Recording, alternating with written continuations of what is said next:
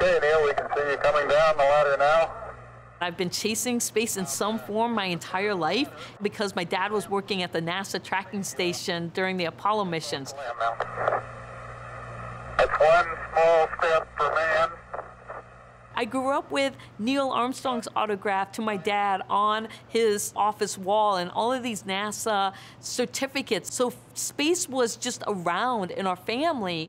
Hi everyone, I'm Dr. Sian Proctor, and I'm a geoscientist, explorer, and analog astronaut, and I have dreamed about going to space my entire life. All right.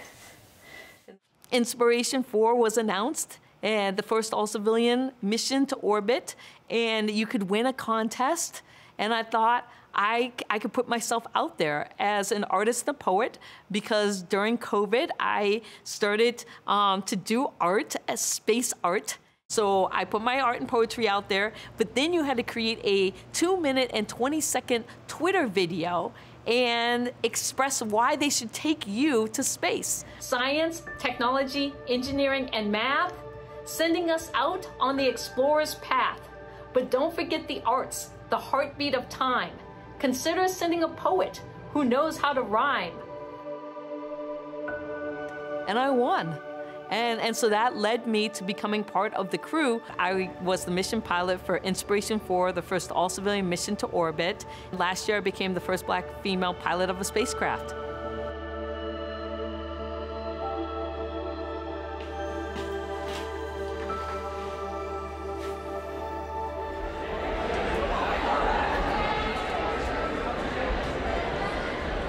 Thank you for having me. I'm Dr. Sian Proctor, and last year my life fundamentally changed when I got to go to space as part of the Inspiration 4 all-civilian mission to orbit. By the time you get to, the launch pad on that special day, man, I was ready. I had been well trained, I felt confident, and I was just so happy to be a part of this experience. And so I just remember being strapped in, and I just remember counting down to 10, 9, all the way down to 3, 2, 1, and then just the thrust. We're going. This is awesome.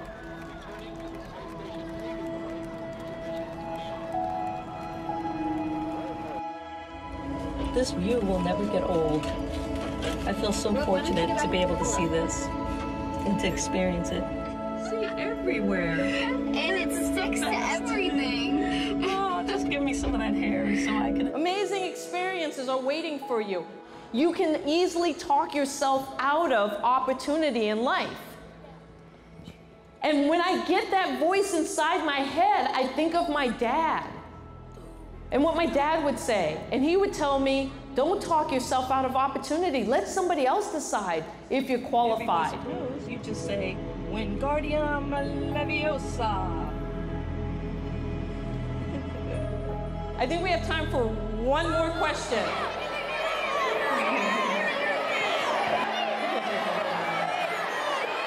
All right, and the winner is going to be this one right here.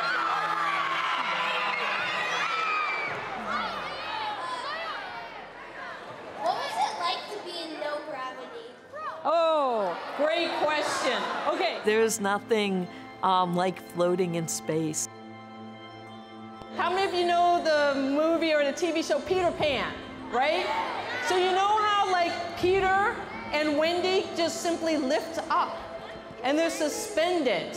It's like that. It's an amazing experience that I hope anybody who wants to go to space gets to, have. This is the paint set that I took with me, and it hasn't been, disturbed. This is actually the way it came back from space. I consider myself an afrofuturist artist, and that's somebody who takes themes around the African heritage or African American story, and it's set in a kind of futuristic way. And so for me, I'm thinking about human spaceflight, where we're going as a society, but when I'm thinking about that, I'm thinking about that from the lens of women of color, people of color. And how are we going to be a part of that narrative?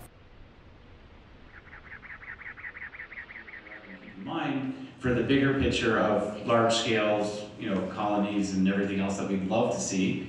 But the balance is something that we have to keep in mind as well, of the type of people that might be going because they have the means to go. Are you guys enjoying the conference? Yeah. Yeah? What was your favorite thing so far today? People.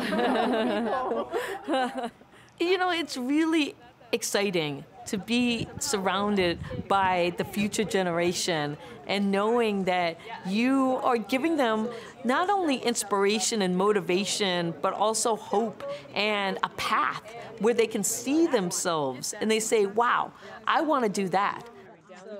Yeah, you're downloading the Unistellar app so that you can see what my scope is going to be. We're united under one sky and by one ocean. And when I think about the future of humanity and how solving for space solves for Earth, I think about it in how do we, get people excited about human space flight, but then how do we bring that back and teach them about how all of the things that we do out there makes us more sustainable here and why it's important.